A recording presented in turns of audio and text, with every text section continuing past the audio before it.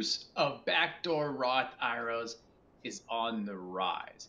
Why? Because older people with financial planners, they're being told to do these things because of potential tax issues in the long run. But also, we're seeing it with young professionals in their 20s and 30s, primarily because of the rise of income-driven repayment plans. Why are those backdoor Roth IRAs so important? Because when you file separately when you're married, then you can't contribute traditionally to a Roth IRA. You have to do a backdoor Roth IRA. Okay, we're also seeing Roth conversions from students that had worked prior to going to school, have 401ks, and then they're trying to roll them over, but they're doing it strategically in the Roth IRAs. Everything seems great, except for there's one little IRS tax rule called the pro-rata rule. That is what we're going to be going through in this video today, and we're going to deep dive into that. So that way you don't cost yourself a lot of money and a lot of potential fines. All right, so Roth conversions. When do we see this? Again, young professionals that are in the school that don't have an income now, but they have an old retirement account that they want to convert, and it's very beneficial for them. We see it with people that are on income-driven repayment plans and married, and they're filing separately. And we see it with high-income earners. They can't contribute directly to a Roth IRA, so they have to do a backdoor Roth IRA via a Roth conversion.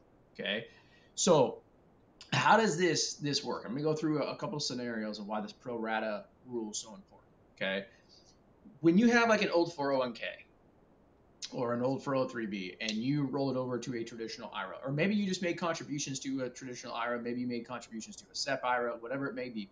Okay, those are all pre-tax. So let's just say you had $50,000 in this pre-tax account and you want to convert this over to a Roth IRA. When you convert it, you're going from a pre-tax account to a after-tax account. Why would people want to do that? Is because once it's in a Roth IRA, you're never taxed on it again. However, instead of $50,000 being converted, you'd owe tax on that money right now.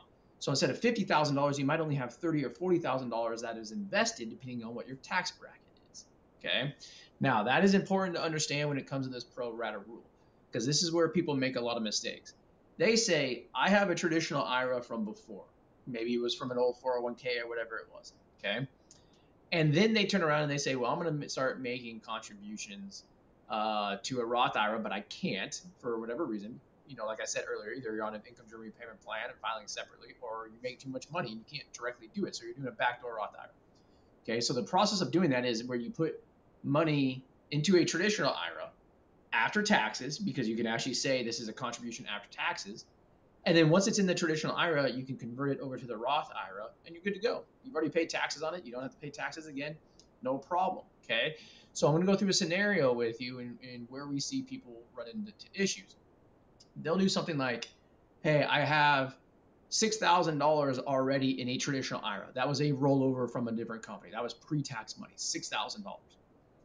And then they'll turn around and say, well, I need to do a backdoor Roth IRA this year. And so they'll put $6,000 of after-tax money into a traditional IRA.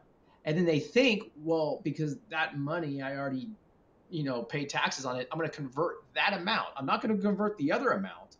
I'm just going to convert the amount that I put in this year to my Roth IRA. Everything's good. Incorrect. That's where the pro rata rule comes in. The IRS looks at all your pre-tax traditional IRA accounts. Okay, so if you have $6,000 in there from pre-tax money that you rolled over from a 401k from a while ago, then at that point, what's going to end up happening is, let's just say you made a new contribution of after-tax money of $6,000. The government looks at the full $12,000. Okay, and when you convert that money over, even if you only convert like $1,000 of it, they will say $500 of that was pre-tax, $500 was after tax, and they just take that ratio, and that's what they say. And so that, in my example, that $500 you'd have to pay tax on. The other $500 you already did pay tax, so you wouldn't have to do it. Okay. Now I know this stuff is complicated.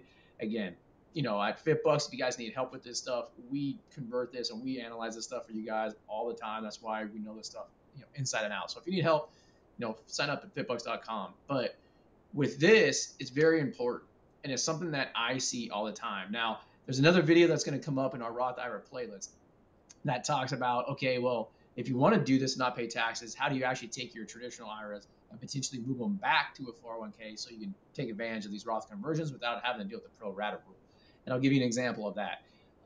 Like I have somebody that I was working with, they had a $200,000 traditional IRA because it was from their old 401k. To them, it makes no sense to do the backdoor Roth IRA because they would have to pay so much taxes. So they were going to contribute like $6,000 a year to convert that to a Roth IRA now. But most of that, because they have such a huge traditional IRA, the IRS wouldn't care. They would still tax it. Okay. So what that person's doing is actually moving their traditional IRA over back into their 401k. So now they have no more pre-tax IRA accounts. Boom. Now they can do a backdoor Roth IRA. So that's how we can help you guys manipulate this stuff. But like I said, welcome to the channel. If you haven't already subscribed, if you want more information on the Roth IRAs, make sure you hit that playlist. If you want more information just on financial planning in general for young professionals, hit that one up too. We'll see you guys soon. Into it.